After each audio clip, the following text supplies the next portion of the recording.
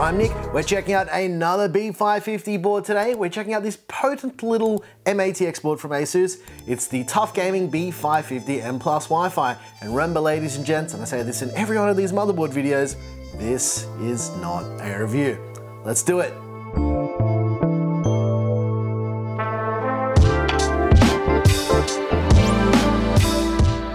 As usual with these motherboard videos, they aren't reviews, they're just overviews so you can get an idea of the feature set with these boards and what physically comes in the box when you're buying a brand new motherboard. And there's been a little bit of confusion lately as to why we do these videos, and people saying things like, oh, you know, you could just go to the vendor's website to see all this stuff. Well, a lot of people are lazy and they don't want to do that, and this is a nice way of us actually showing it so you can get a hands-on look at the board. So yeah, with all that said, let's check it out.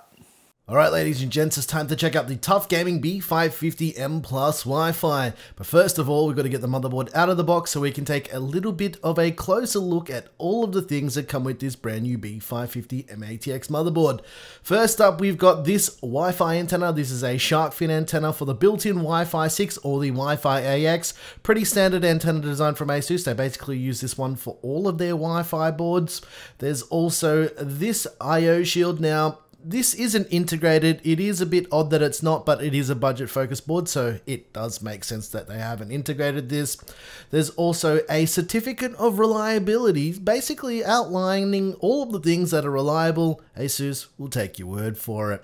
Next up, we've got the round circular plastic device that nobody knows what it is or why it exists, and it has no place existing in 2020. Please give us USB sticks. The more I complain about it, the more it's going to happen. Well, that's what I believe anyway, so give us USB sticks. Next up is the user guide. Now, the user guide is a pretty handy bit of documentation that outlines everything on the board, what all the features are, where everything is, and how to plug everything in. It's useful for first-time builders and people who've built millions of computers before. There's also the motherboard layout guide. Now, we're actually not going to be really looking at this, considering that this video is a motherboard layout guide anyway, but yeah, a bit more of a hands-on look, and that's kind of the point of these videos. There's also a sheet of TUF stickers. This is becoming pretty standard with all motherboards now. I don't hate it, I don't love it. It's good that it exists, but yeah, it's good for those people who actually want to use them. Not my cup of tea. There's also mounting gear for the two M.2 slots on this board. There's a little isolation pad, some standoffs, and some standard M.2 screws. And last but not least, there's a SATA or SATA cable for your 2.5-inch SSDs or your spinning rush drives. Alright, ladies and gents, you know what time it is. We're going to unsheath that brand new B550M motherboard from ASUS and take a bit of a closer look. You ready? Let's do it. First up, we've got the front panel audio connector. There's a serial port or a COM port header. There's a 3-pin 5-volt addressable RGB header. There's a 12-volt RGB header, a PWM fan connector, 2 USB 2.0 headers for legacy things like AIOs and all that stuff that needs it. There's a front panel connector for your lights and all your switches, and 4 SATA or SATA ports for your 2.5-inch SSDs or your spinning rush drives. Now, along the right-hand side of the board, there is a USB 3.2 header and a 24-pin power connector to send all of that juice to your brand new motherboard. On the top side of the board, there's another RGB header, but it's only a 12-volt RGB header. There's 2 PWM fan connectors, one for an AIO pump and the other for CPU fan. There's a big old heatsink to help cool that 8+ 2-phase digital VRM setup, which we're going to talk about a little bit later, and an 8-pin EPS power connector for your CPU. For PCIe slots, we've got a by 1 slot right up the top. There's a by 16 slot for PCIe Gen 4 and another by 4 slot that's actually a by 16 size slot, and above all of that, there's an additional PWM fan connector. Because this is a B550 board, it does not require active cooling, it's passively cooled, and what we're looking at right here is the chipset heatsink with the big old TUF logo on it. The B550M Plus Wi-Fi has an 8+2 digital VRM setup. There's 2 heatsinks. There's one heatsink that's in the rear I/O segment of the motherboard, and there's another heatsink towards the top of the motherboard.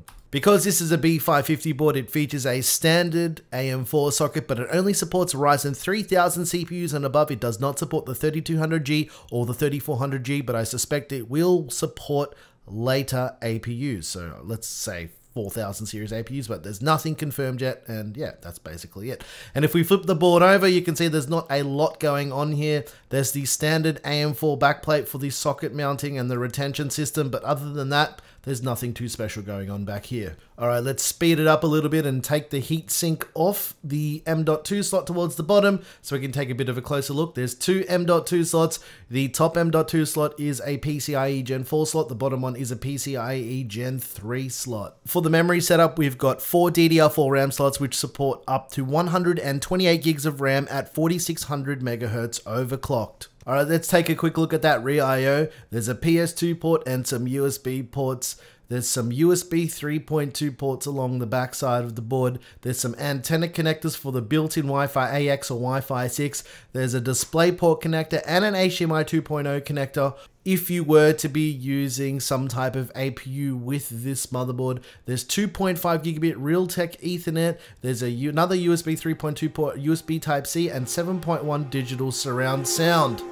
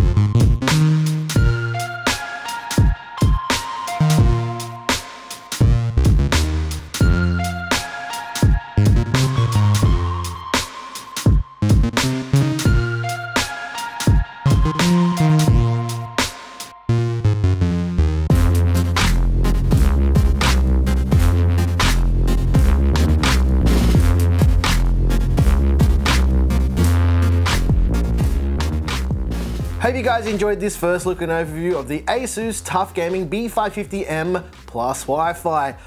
I think this board's going to be pretty interesting to do a build with. We are going to do a build with it, and like I mentioned in the last couple videos where we checked out MATX boards, these boards, like our stock is slowly accumulating, and at the same time we've got a lot of MATX cases coming in. I feel like there's going to be a little bit of a shift in the market towards MATX again, which I'm all for because it's like my favorite form factor. Yeah. What do you reckon, Claire? MATX, you like it? Hell yeah. I dig it. And if you guys like the music you heard here, I make all the music and it's available over on our Patreon. If you want to support the channel, you can hit that join button right now or get early access to videos just like this one over on Floatplane. And if you didn't like this video, you know what to do.